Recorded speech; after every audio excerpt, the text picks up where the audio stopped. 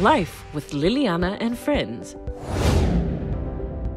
Bula Binaka, and welcome to this evening's episode of Life with Liliana and Friends. And thank you to everybody that's been following along so far. We've gotten so many great comments, so many messages, and even more stories that have emerged because of some of the topics that we've been looking at. So for those of you that are new, that are joining for the first time, welcome. And I just want to remind everybody about the topic or the segment that we're under at the moment. And we've been looking at different stories to bring out some reasons why our children here in Fiji are not thriving. So when I say thriving, I mean they are not as healthy and as successful as they can be. And there's a number of different ways, things, that get in the way of preventing our children from being the best they can be. So in the past episodes, we've looked at a number of stories. So we started off by looking at the story of our own family. So Edwin and I, together with our children, Melania and Gideon, shared our experience of being in a blended family. We talked about co-parenting.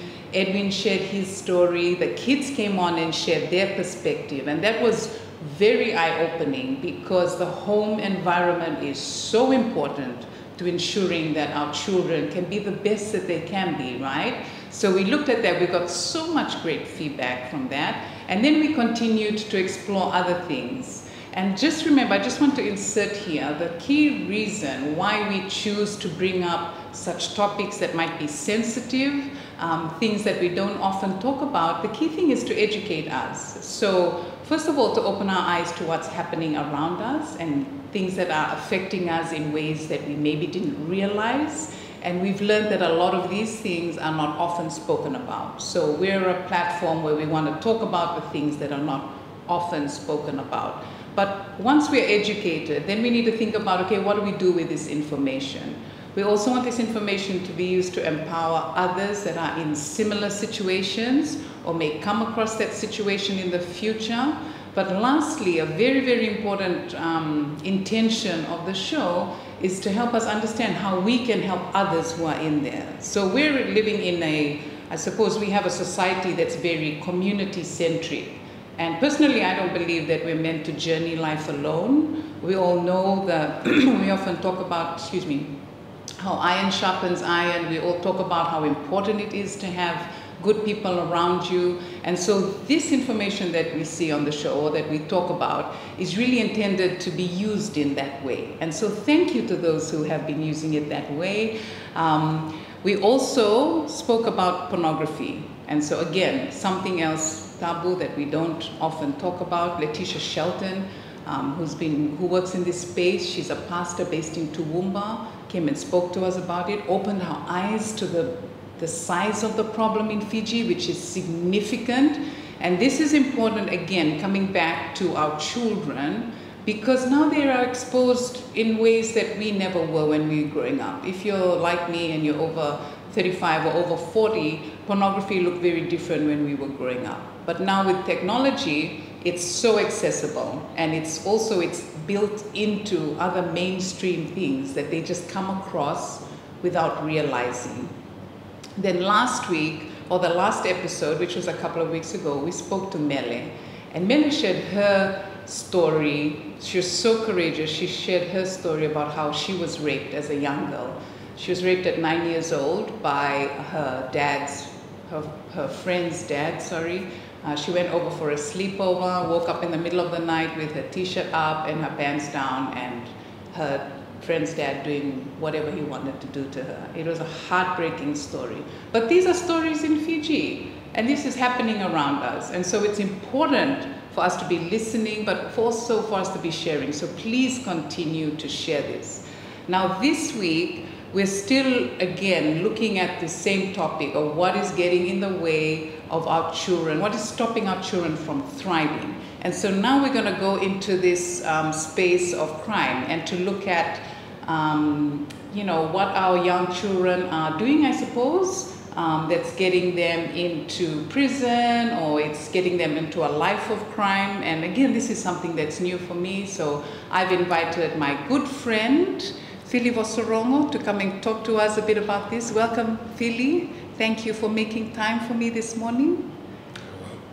Not naturally a morning person, but... And thank you for wearing your pink tie.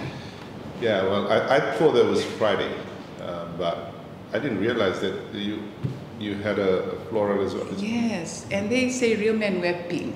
So this is a really big statement. Yeah? Yes. Well, if they don't say it, they say it now because we've said it. And I also want to remind you that, as you know, Fili is also, he's a lawyer. He's also a politician. I don't know whether we call no, he's a politician. And so we're also together on this new journey, but we've known each other for a number of years. And so I'm really thankful for Fili, especially in this season, because I get to bounce a lot of stuff off him. But we're going to talk about politics at another time, not today. But just remember, Fili, that I know that you're well known, but on this show I'm the celebrity and not you, okay? I'm good with that. So make sure you just remember that throughout the show. So I wanted to ask, you are busy obviously with your work and with other stuff that's happening, but you have been going to different groups, youth groups I've noticed, and quite big groups you've been speaking to, and talking about crime specifically to the youth.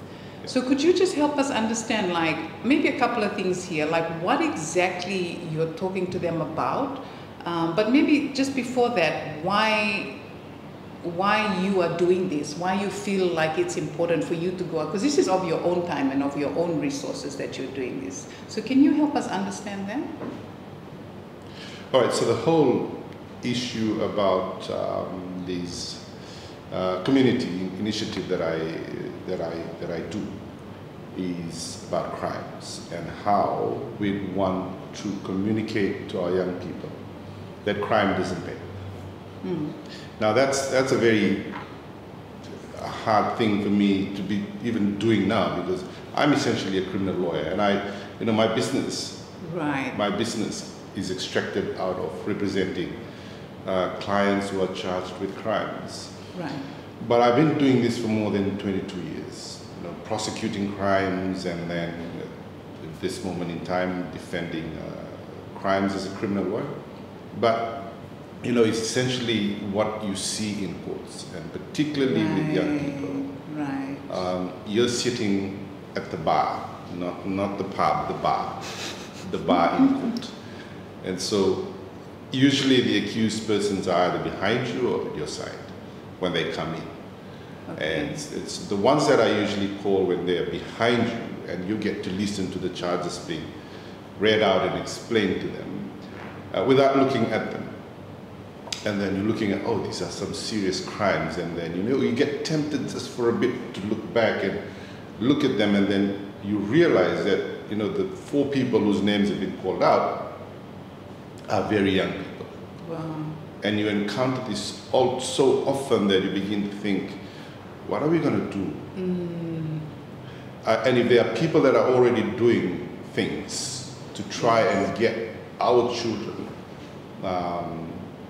to stop committing these crimes, then there's got to be something in us, and if we're able to contribute to those, to that whole package of just trying to get kids become aware of what activities, what things could be criminal, so that they understand it beforehand before they get into committing them. So that's essentially what this package is about. In fact, it's called Crime Doesn't Pay. Okay. So it's developed now into almost 30 slides of just explaining to kids and youths what conducts are described as crimes and what are the sentences you might be looking at. Right. So they get to know if they assault somebody, if they slap somebody, if they fight on the street, if they rob someone. What's the difference between robbing and aggravated robbery?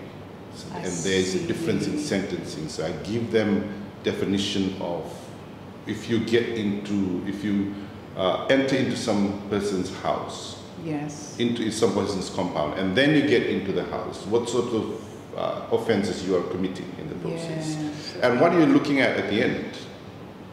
So generally, once you start talking to them about that, it starts generating questions.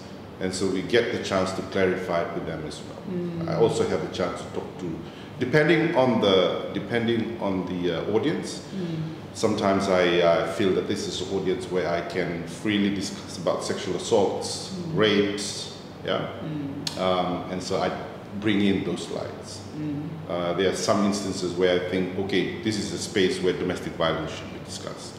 I also bring that in. Drugs, and what are the offenses in the drugs, in our illicit drugs law, and what are the sentences that they get.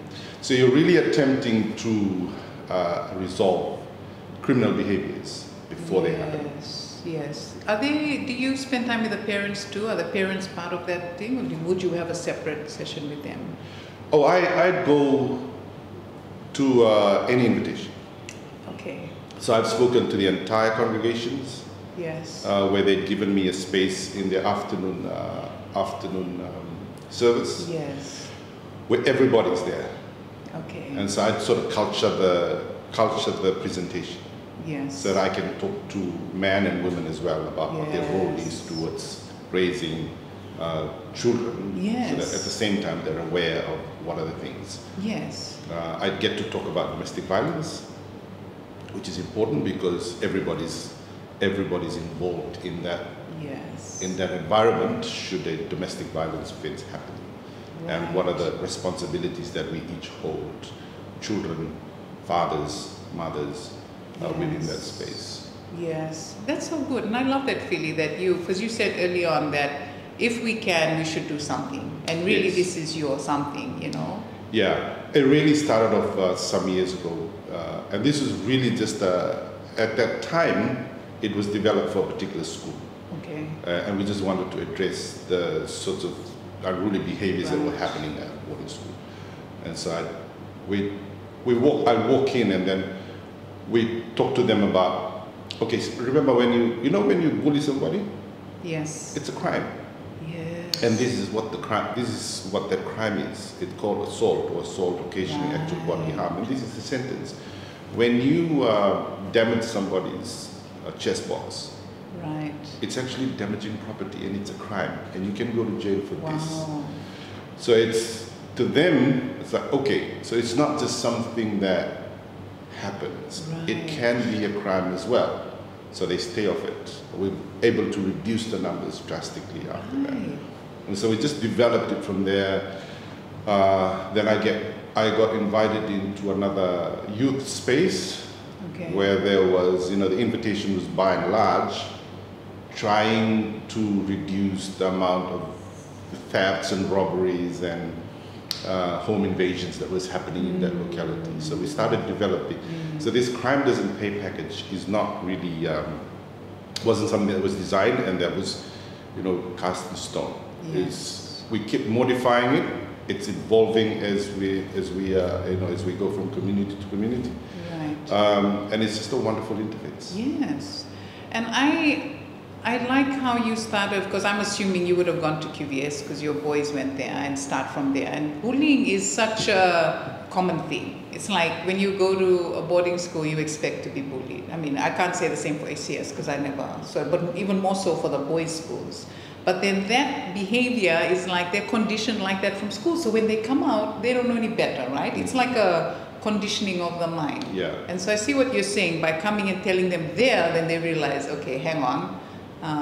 If this this third former decides to go and take me to court, then I can go to jail. But because you said also earlier that we want to prevent it in the first place. And it's interesting you mentioned domestic violence. Because when you talk about aggravated robbery and then violence when they get older, that's something they must pick up from seeing in their home too. Do you find that a lot of these things point back to the home, the environment that they're brought up in, whether it's the home or it's a boarding school where these behaviors are picked up? Is that something that you would agree with, that you found? I haven't participated in any of the studies. These are just real life observations that I have around asking crimes where they are committed, having a look at briefs. Right. But it's almost always the case that people, young kids who grow up in violent environments tend to become violent. Right. And young kids who grow up seeing crimes being committed. Yes. And if there's no intervention in between, that's the only thing that they know. Yeah. And that's the only thing they get to do later. Yes. And so it's not even like, I mean, it's logic. It makes sense logically, right? The child will see it when they're growing up, so it's likely they're going to do it when they're older because that's the way they've been taught. Yeah. That's fascinating. I'm really interested to know, Fili, like, do you find that there's a common sort of crime, if you like, or something that's become more common as of recent that you're seeing in the courts in relation to juveniles, to young people? Well, there are two specifically. The robberies and burglaries are the ones that are usually grouped. They're committed in groups. So some young kids who think, we need some money for the weekend. We've got to buy this stuff. It's trendy. It's it's there in the market, and they begin to think about, what about their house? It's usually empty. This is what we can do, and then they get on to commit those offenses. It's they just find themselves in a place of opportunity. Yes. I just want to ask one more question before we move on to the next space, and this is about drugs. So, as you know, I've been doing a lot of different work in different spaces in the community, and, the drug problem is like rampant. We don't talk about it enough, but it's there. And I've noticed a lot of younger people get caught up in, just moving drugs around, not always using, but what do you see a lot of cases in court of young people who get caught up in that, and what kind of sentencing would be related to, just carrying drugs from here to there? Drug sentences now, I think since 2014, has gone up. Right. In other words, it's very hard to find any drug offender not getting a prison sentence, regardless of your role, whether you are the one being asked to move it from point A to point B, you're the user, or you're the one who's behind the scenes. Usually the guys who are in control of these drugs are the ones, if they're found, and that's if they're found, because they're usually the ones behind the scenes, not having any fingerprint on all of these things that are being moved around. So they're very calculative in the way they expose everybody else except themselves. Right. Okay. But everybody else are the ones who front up in court. The ones who get used to paddle from point A and point B, and ultimately the ones who get to use them. Okay. But there's hardly any difference now between any serious demarcation of those that are being used and the ones that are using it, because the problem is drugs. And so the courts have come down hard on anybody who's involved in anything concerning either whether it's cannabis or whether it's the white substance that we now have rampant in our streets. We got ice, we got heroin and cocaine. Cannabis is it's flourishing business at the moment. And you can see that almost every second day, in every second week, we get news of millions of dollars worth of cannabis being uprooted in almost everywhere around.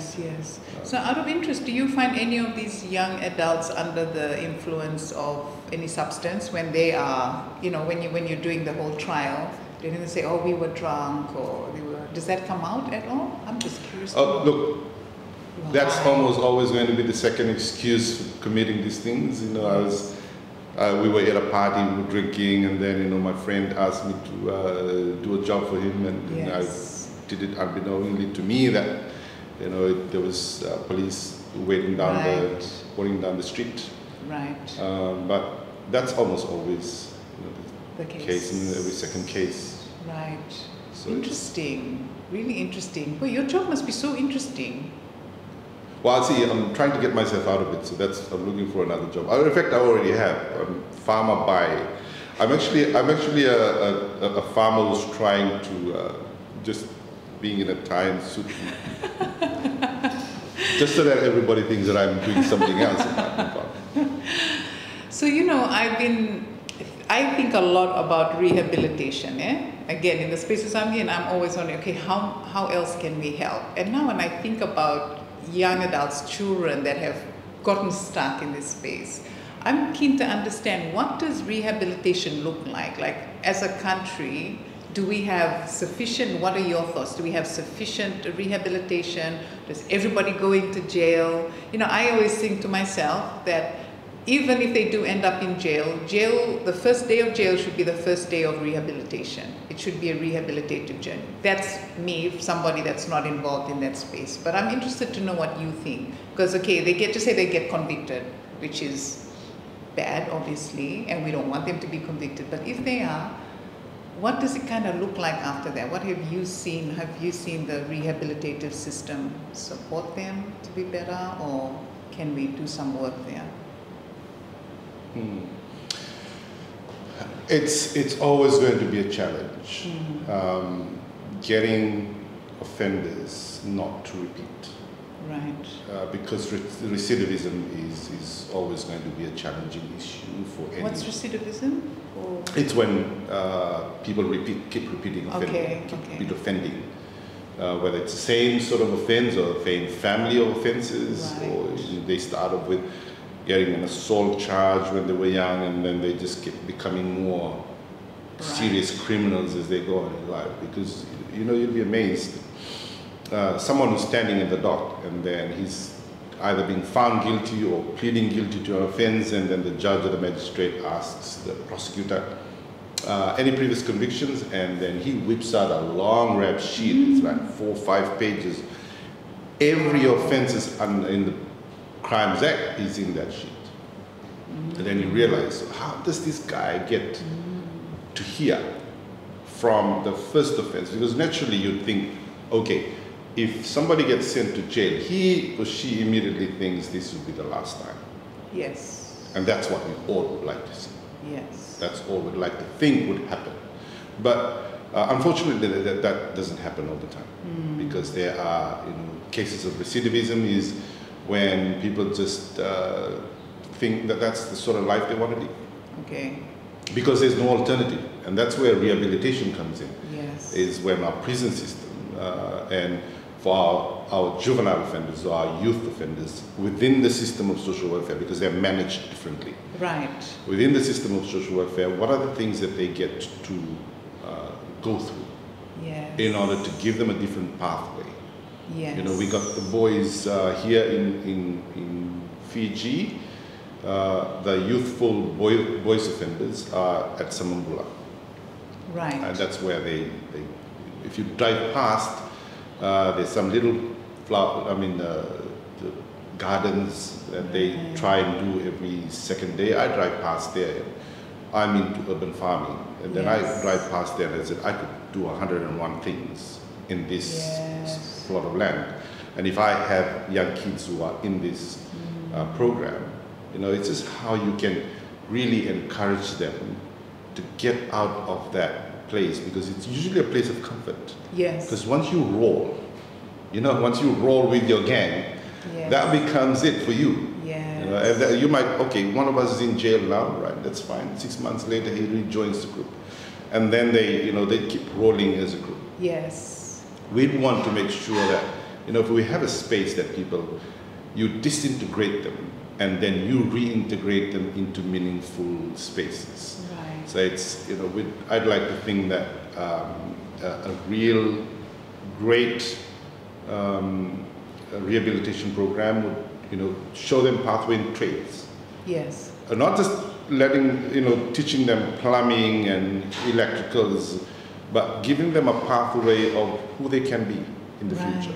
There are opportunities, job opportunities in New Zealand, Australia, that pay a lot more than what they would have gotten here. Yes. So that what you're really trying to do is you open their minds to what other possibilities there are in life, and not just hang around with the boys, That's right. committing the odd crimes in our communities, and basically just becoming a liability. Yes. So what I'm hearing you say is that there is an opportunity for us to look at other ways Oh, absolutely. to do this. Especially Absolutely. with I think the rehab system just needs a wholesome review. Yes. Plus, of course, in any reviews, there's got to be a financial aspect to it. Yes, of course. There's got to be funding, money poured into making sure that, because it's also costly to have Yes. prisons.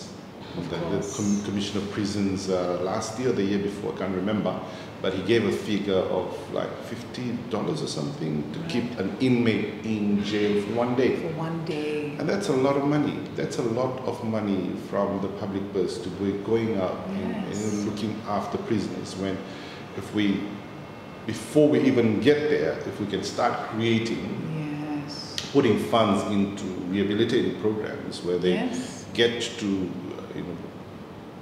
get into spaces where they can see, I have a life, and I can Yes. channel this energy. I can channel this energy into plumbing, electricals, something else, Yes. or even in farming. Farming is a big business these days, Yes. Yes. and And it just gets people to understand differently from where they are. Yes. Because a life of crime can be vicious, and Yes. it's a vicious cycle.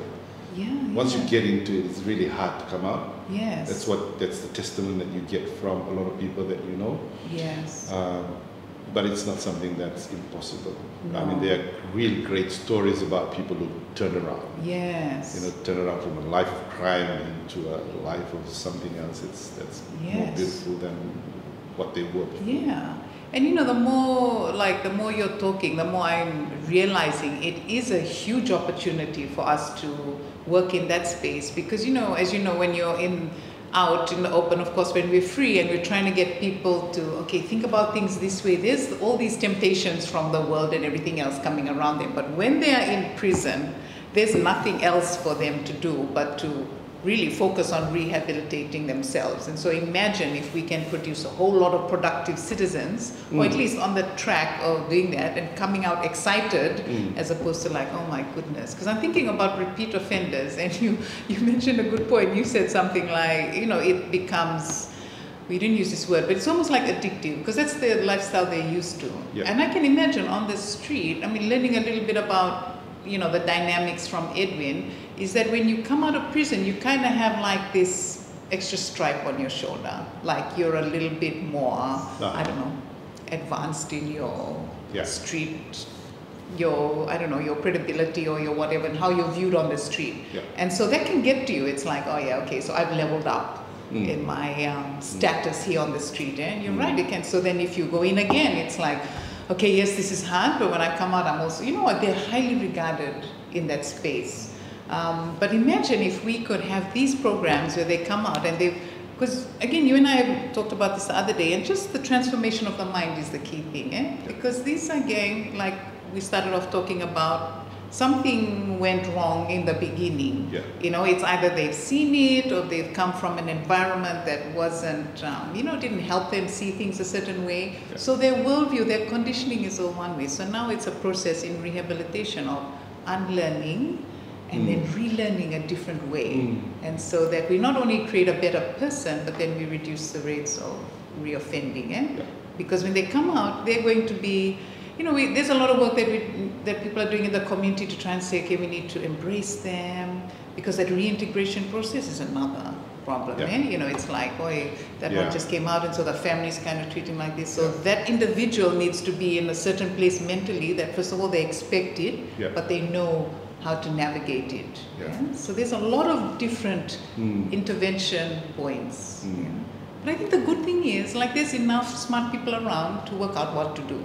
Yeah. And there's a lot of examples outside of Fiji. Have you seen any particular country that's got a good program for, like, I know for the adults we have Yellow Ribbon, and that seems to be going well. I heard somebody talking about some stats of, I don't know off the top of my head what it is, but the reoffending rates have come down a little since that program, so that's great. But have you seen anything at all for children outside of Fiji? Does anything that's different to how we do things that might work here? I think both Australia and New Zealand run very successful restorative justice programs. Right. Young people being channeled out of the mainstream crimes or crimes process.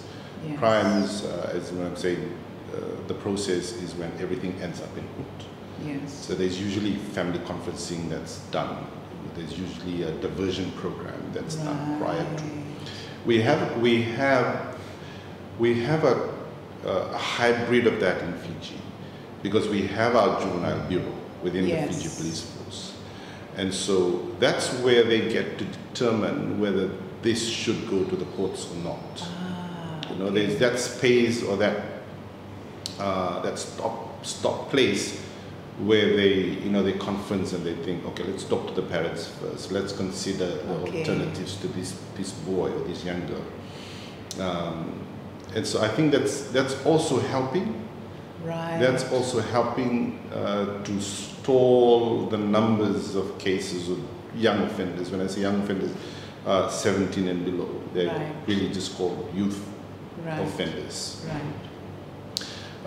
And so the model of restorative justice in both Australia and New Zealand, I think we ran a pilot of it in Fiji in, if I'm not wrong, 2004, 2005, quite possibly 2006. And then the program is probably pulled after the military takeover in December 2006. At the time, I was still at the Legal Aid Commission. I was director at the Legal Aid Commission. So we were working with a specialist that had come from Australia to try and come and set up the restorative justice within our court system. Right. But that's a huge, it's a huge system in itself that we need to develop. We need to know the main players in it. The community leaders are going to be involved. Right. Parents are going to be involved. The police are going to be involved. But really, it's a diversion program. It's an early diversion program before kids start hitting the courts, and then after that, we really don't know what's going to happen with them. Some of them will go to prison and then come back rehabilitated. They learn their lesson and they say never again. Right. Some of them would come back and then they'd get this feeling, okay, now I have one strike.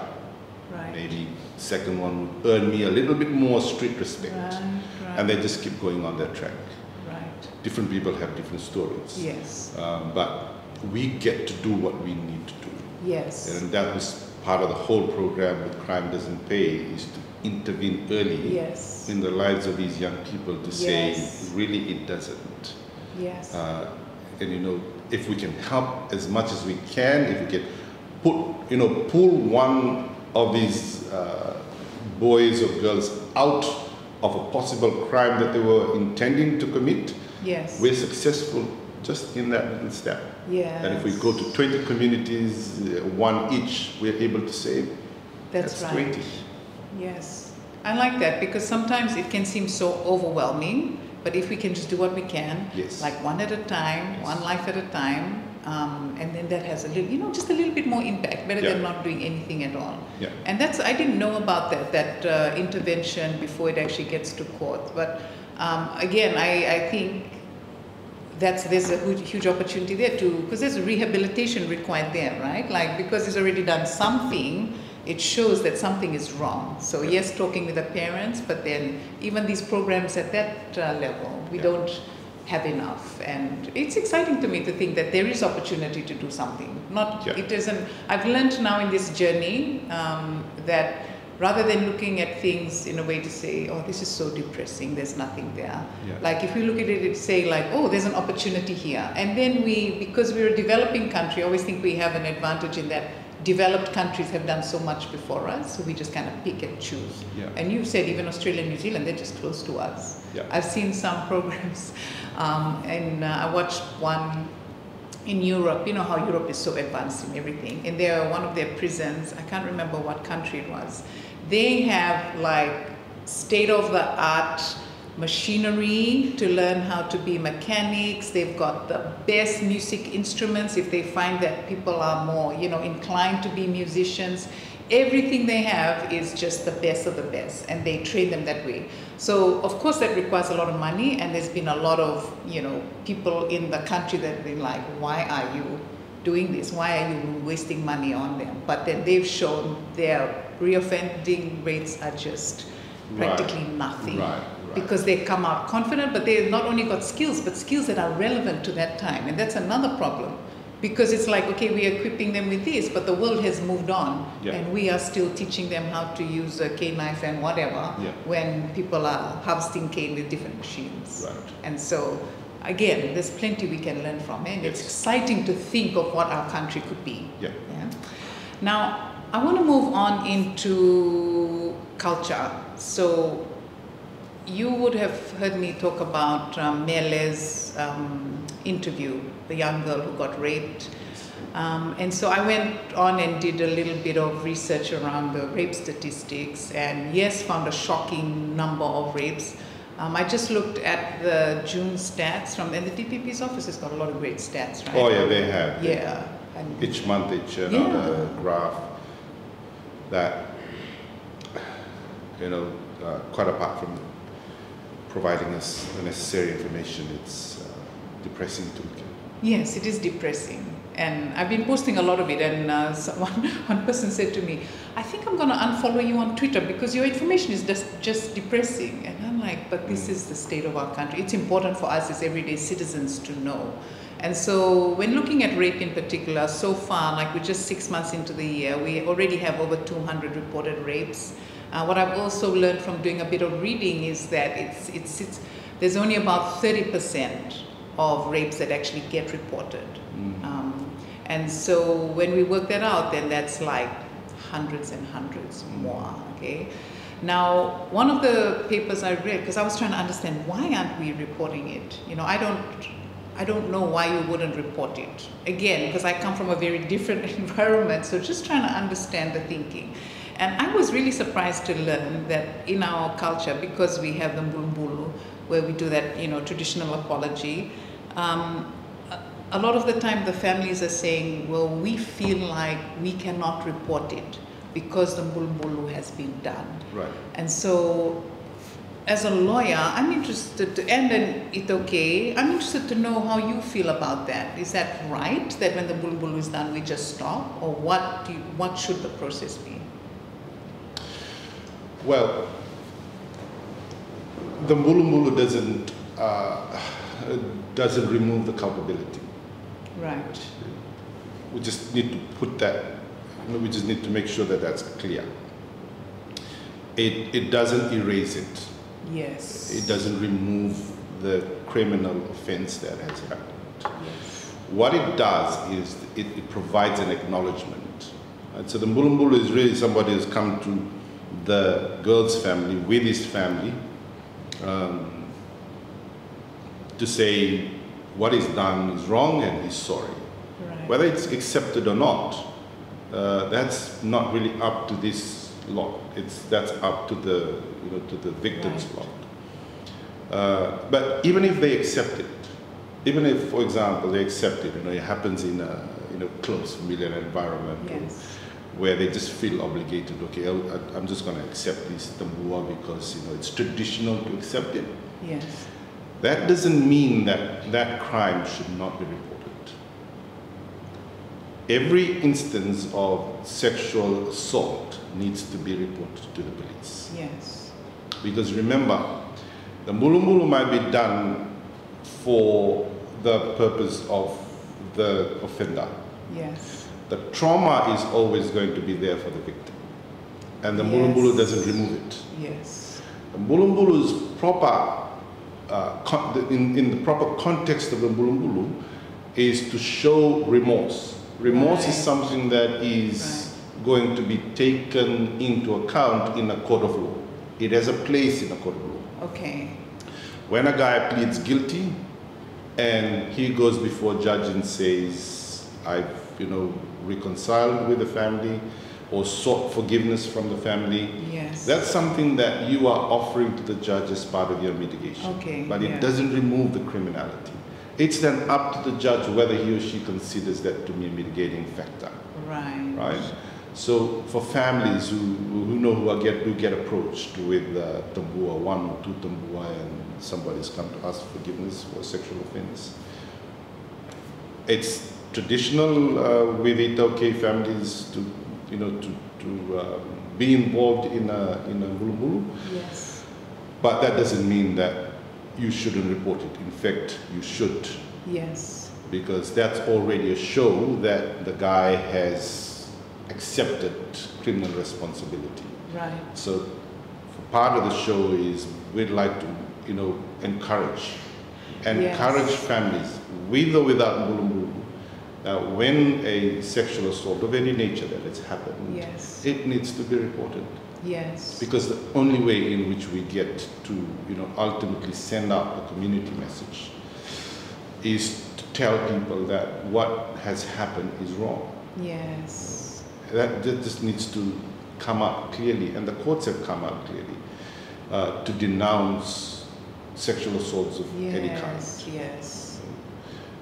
We need to do our part. The courts doing their part, we have to do our part. Yes, that's so good. I'm glad you clarified that, because you said, and this is so important, that the trauma is not removed. Like, we don't often think of the victim when all of this is done. It's kind of what I was reading, that there was a lot of concern over the relationship between families and Bonua and all of that. And so the males in the family kind of like, okay, it's done. There's no need for us to go and expose ourselves like that. Right. But the victim is still the victim, and there's been no justice for the victim. And so we have a responsibility to report it, with or without the mbulu. Yeah. Absolutely. Yeah. I like that. So I hope that is really clear, because there's been a lot of conversation about that. So please, mbulu or no mbulu, especially for our sexual crimes, they need to be reported. And I believe, Fili, that this is also important to protect others, because once we start to expose this and expose the perpetrators, and it's important for the protection of our community as a whole to be reported. Yeah. So I want to ask about your family in particular. So you have quite a big family of your own. You have a lot of young adults in your space, and about 101. and there's always things happening. You've got like young girls, and then you've got your older young adult boys, and then boys been to boarding school. So, that's you, Fili, before you're a lawyer or before you're trying to help anyone else, right? So your first, your place of ministry, I guess, or your place of work is in your family. So I'm really interested to know, like for me as a parent, what sort of things do you do, or what have you learned in terms of parenting, where you can kind of help your kids not end up, in a life of crime? Or because, like you said, they just slip into it. A lot of the time the young kids slip into it. So what are some things that you and Sera might do, or teachings that you implement that could help us? Yeah. Maybe first tell us about your children, how many you have and their ages. And no, I'm not going to say but Margaret's always, when Margaret and Siti and I talk, say hi in the morning, Margaret would say, oh, hi, Fili, and your 101 children at your home. But Sera and I started raising boys even before we got our first biological one. Really? So my sister had 2 boys at QVS, and so we just got married. In fact, we had Elijah, who was barely 1 year old, and then we had 2 boys who come from the village, my sister's children, to come to QVS, and so we started looking after them, Lemeki and Ben. They're now in the States. Right. Both have their families, both working. And so we have 6 children of our own, 3 boys and 3 girls, in that order. Right. But apart from the 6, we had Meki and Ben, and then we also had Mary, who's my older brother's daughter. When he passed away, we said, okay, we'll get Mary to come and live with us. Mary is now a HR personnel in Wellington. Nice. So she's got a life of her own. Yes. That's 9 children. That's really 9? Oh, not finished yet. Oh. So we have, and then we have Sera, who's my brother-in-law's daughter. And we've looked after Sera when she was very small. And then at the moment we have one of my sister's daughter who's attending university, and Sera's siblings. Yes. 2 boys. Now one at Grandma and one at Mari's. Right. Mari's primary school, I think. Mari's. What's it called? Silver Street. Silver Street. Mari's Silver Street. Yeah. 2 boys at QVS, 1 girl at Grandma, and 2 girls at Bilton. Right. So So the there's house is actually always- 13 children that's being raised in the Vosarogo household at the moment. Some in boarding school and Yeah, and 2 in America, 1 in Yes. Wellington. Wellington. Okay, so the boys are in boarding school. 2 are in boarding school. Yes. Elijah is now at university, Right.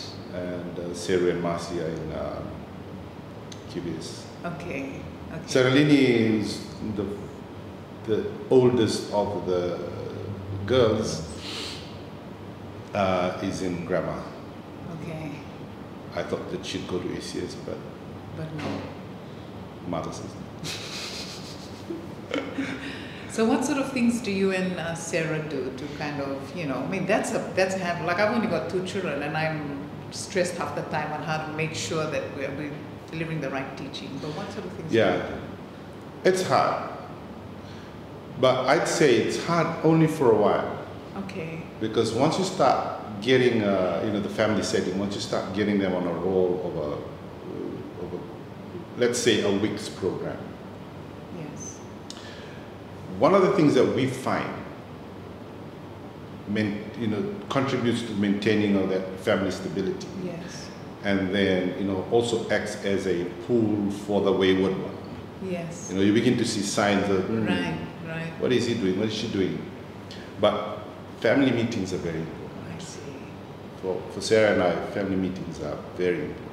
Okay. When we sit down with our children.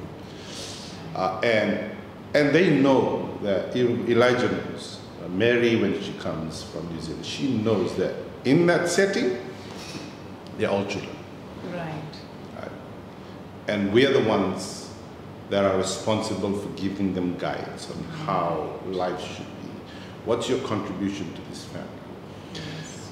When you go out and interface with your friends, you are going out as a part of us. Yes. So anything that you do outside there that is not from here means that you're really just breaking tradition with what we all are. Right. Right. So we're really teaching them responsibility very early. Yes. They get to know their identity, they're part of a family DNA that Right. maintains stability and order in the family. Get to know what you're supposed to do in a Yes. given day. Yes. We give them a routine of what is expected of them. Yes. And then we follow up. Okay. So the next afternoon when we meet, or the next morning when we meet, we'd say, how did that thing that I told you about, how did it go? Right. But one of the things that I realized, Liliana, that contributes to the breakdown of this community fabric Yes. that we're supposed to have is parents who just don't have the time Right. anymore for their kids, or parents that prioritize other Other things. things. Yeah. We're working parents, and I need 28 hours a day just to make ends meet. But when it comes to that space, my children know that that's the most important. Yes. That sitting down with them, or just isolating the boys, and I see the boys are not Right. pulling, they're not pulling up. So I isolate them, and I say, get in the car, Right. let's go for a ride. I Nice. would sit somewhere, we just sit, and we are in this intimate space where we're discussing issues of manhood, Yes. and we're discussing issues of leadership. Yes. But I'd want to think that when they hear what I'm saying, that they are not just hearing, they're also seeing Right. That's what good. I'm telling them. Yes. So I don't want them to go and say, oh, Dad said this just because Dad said this. Yes. I want them to see and say, yeah, I know. That's him.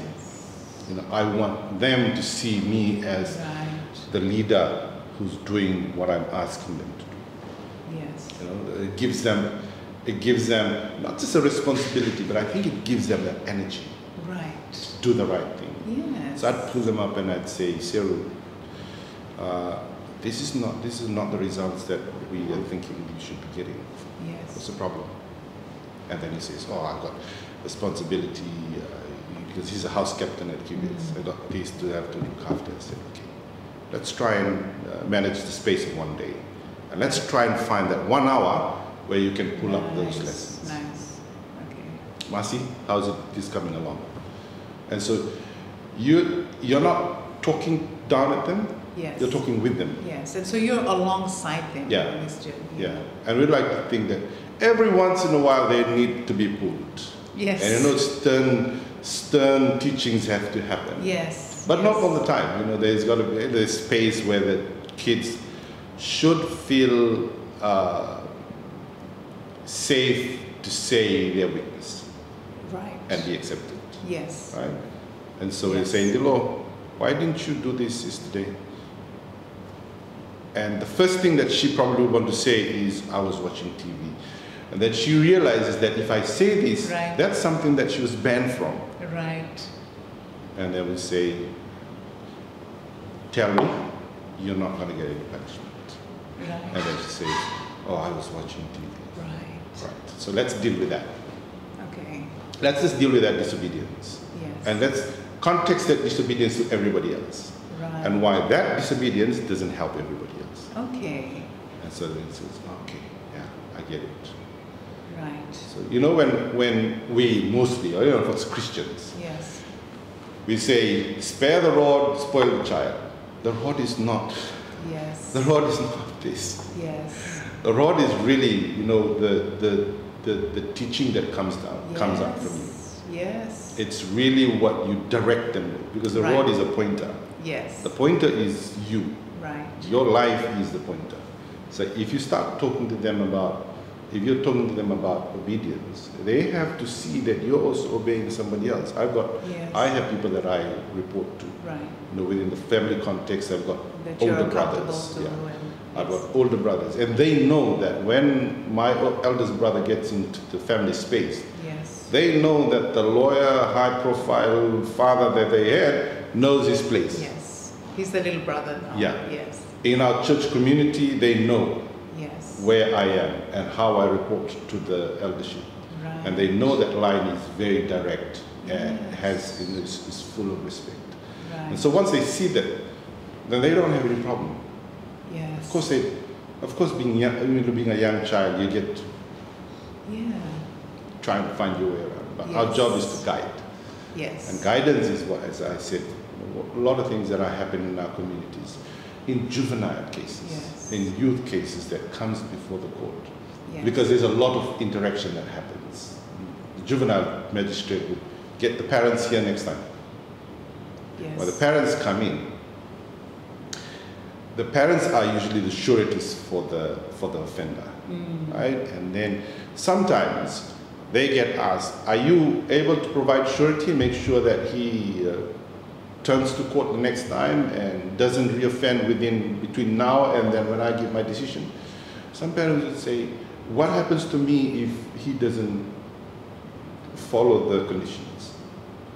That's how far remote a father and son are, that he can't even trust his own son to keep to the bail conditions. Yes. And then you get to realize when you go into, because we're all here, on a men's meeting that side, women's meeting that side, Yes. all happening in 1 week and everybody's, and then when you get to their home, it's nobody's there. Just the kids by themselves, doing what they want to do, Yes. hanging out with friends they have, out in open streets. And then you get, you ask yourself the question, what can we do? Well, for parents, one of the things we need to do is start prioritizing time with our children as the most important. We need to find that time. Yes. Regardless of how busy we are, we need to find that time. Because it's our responsibility, right? Yeah. Yes. Sometimes you even, I mean, we've got cases where one of us is in Suva and one of us is out of town, and I'm in a meeting elsewhere. There is Zoom that you can get to talk to your children, and then there's always, so the sort of environment that I personally would want to create in my own family space is that when I'm not there, I'm still there. Right. They know, they feel me around the house. Yes. They know there are things that Dad wants to do. Yes. This is not something that I can do. Yes. And that's it. You know, I can't negotiate with my parents about this. Yes, I can negotiate with this, but it comes with responsibility. Right. You can go out with friends, but this is a time in which you come back. Yes. That's the sort of space that they're relatable to us, but they also know that it comes with responsibility to be somebody's daughter or son. Yes. Boy, that's a lot of great stuff, Fili. You gave us so much in that thing. Just, I mean, if you, somebody who is as busy as you, can manage to parent well, I don't see what excuse we have. And you've given some really important factors. Like, first of all, make time. Because someone keeps on the word find time. I always say to people, I have to find time for this. And one of my friends said to me, you don't find time, you need to make time. You need to say, this is the time for this, and you make the time and you commit to it. And especially for our children. And I think because we are not taught that way really when we're growing up, because we are parented differently. So we don't realize what a huge responsibility parenting is. And all the stuff that we've been talking about, when we wind it right back down, the breakdown comes from that. Like you mentioned, the fabric. And really, families are the fabric of our nation, of our community. So what we're seeing in crime and all these other social issues can really be brought right back to the family setup there. I like that you also mentioned something about, having a routine. And so it's important to put parameters around. And I've also learned that kids need parameters for them to learn, because sadly now they've got so much freedom, they've got access to so much information. So us as parents have responsibility to give them parameters to grow up in. And the punishment part is also another significant thing, because I think what you've managed to do in this short piece that we just talked about is talk about the culture, being a professional person, but also the church. And I think that's where we often break down too, like especially for us Christians, because it's kind of like, oh, the Bible says this, and then, but the Vanua says this, and then, but as a parent, so where do I fit? And then things just get all confused, and then next thing, kids just end up bringing themselves up. And that verse that's often referred to, my daughter made an interesting statement once. She said, the spare the rod, spoil the child. The rod in that context was in reference to, the shepherd, like in the Bible, there's a shepherd and a sheep. And so the shepherd always has the rod. The shepherd does not hit the sheep. He guides the sheep like this. And that's exactly, what you said. Our role is to guide, is to hold them accountable. But I think, again, probably the most important thing from making time is walking the talk. Because I think a lot of us too are brought up just kind of being told what to do, and then we're observing something else. Because like we started off with, kids, they will mimic what they see. And so we've been talking about a lot of the negative things that they've seen and ended up in crime. But imagine if they were seeing these positive things. Like imagine, what the next generation could look like if they had all of these positive influences around them, the positive examples, because it's easier to pick up when you see it. It's like, okay, if Dad said this, maybe this means this, and I try this. And then you're like, no, that's not what it means. And then the poor child is like, well, what does it actually mean? Because they're not seeing it. So it's such a significant thing. So thank you for that, Fili. And sorry, just lastly, that safe space that you talked about, like with your daughter. And I want to mention that specifically because that's key. Because a lot of the conversation we're having with pornography, a big challenge that parents are having is having the conversation. And what does that sound like? And I've had the conversation with my children. Like, our conversations are quite open. And a lot of people have asked me, like, what do you say and how do you say it, and do you sit them down, and it just gets awkward. Like it's going to be very difficult for you to bring up a serious topic like that when you haven't created that environment of an open communication. Like, this is safe, you know, if it's something you've seen, it's okay. So you can't start having that thing at 17 years old and then try and talk about why pornography is bad for you. Like, from when they're young, we need to intentionally create the space of open communication, and it's safe. And okay, if you watch TV, like with my son, ours is a PlayStation, right? He wasn't supposed to play, and then he played without us knowing, that kind of thing. And so then just, okay, it's okay. Now, how come? Was it not enough time? And then it'll be something like, oh, but my friends were all playing at that time, and I really want to, you know, these are normal things for kids. They will make mistakes, they will fail, and that's a part of life. And we just need to walk alongside them, yes? So thank you, Fili. That's huge. Remember, we all made mistakes when we were young. Well, I don't know about you guys. I didn't make any mistakes when I was growing up. So, we all disobeyed Liliana. We all disobeyed. That's true. That's very true. So just to end, I've taken so much of your time this morning. This has gone longer than I intended, but the conversation was so good. Thank you for making that time. I just wanted to ask whether you could let the viewers know, if they wanted you to come and speak to them, what is the best way, if you want to speak to, because you can also speak to family groups, right? You're not restricted in where you're going to speak.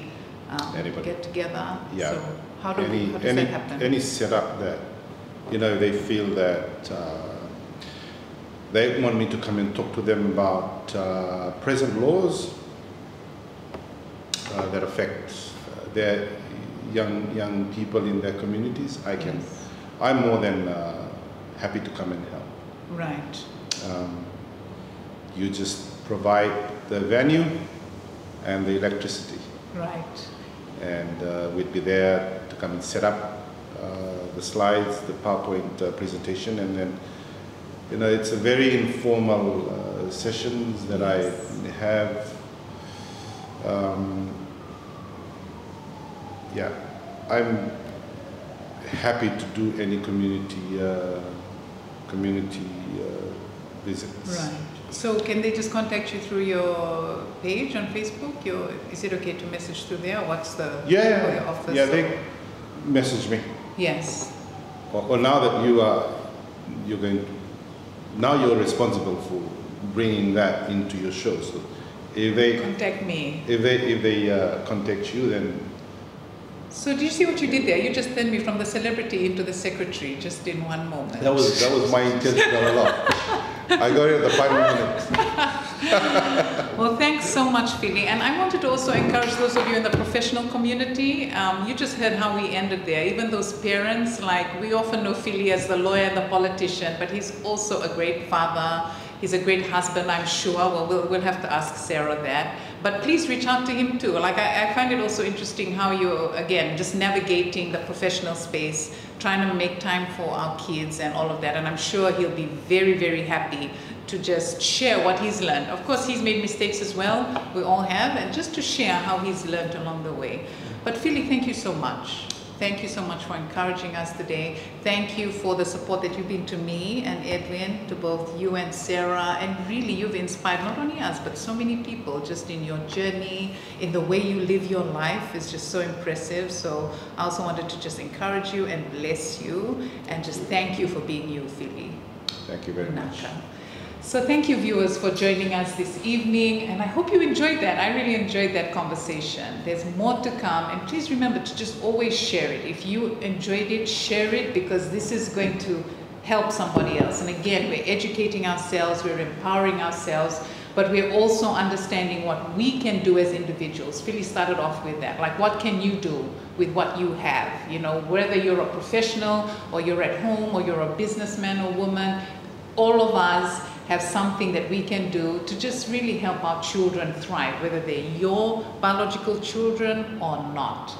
So anyway, thank you again so much. I will see you next week, same time, 8 p.m. on Saturday, 8 p.m. Fiji time on Saturday. Pinakwalit.